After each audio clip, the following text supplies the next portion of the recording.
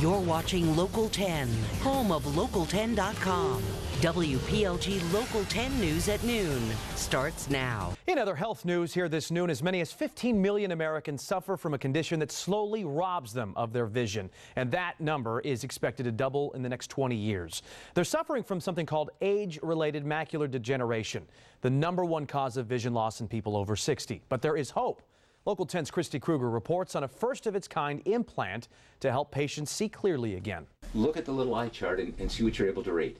It's blurry, very blurry, and I can't make out definite shapes. Nathan Marc is describing what it's like to live with age-related macular degeneration, or AMD. Could look at the other eye as well. A condition that slowly destroys the retina, and with it, central vision. Initially, there's a central blur, and then the blur becomes more intense, and eventually it drops out to the point where there's no vision at all in the central portion of the eye. So it's effectively a hole where they're looking, they don't see anything at all. As someone who has been with books and writing all my life, my adult life, that was a terrible catastrophe for me. For the worst of cases like Nathan's, there's now hope through a new surgical treatment called the CentraSight. The CentraSight treatment program. A telescope just about the size of a pea is implanted in one eye after removing the natural lens.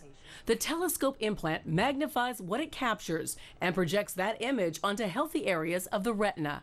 And this gives us the ability to assist patients who are visually impaired with macular degeneration to improve their vision substantially.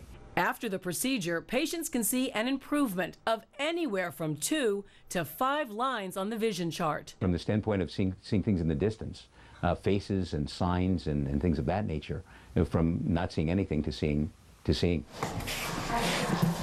Nathan Marc is able to read and watch TV with the aid of special glasses. He marvels at the thought of being able to see again, though, without them. That would be priceless. Requiring students and their kids from I can't even conceive of it.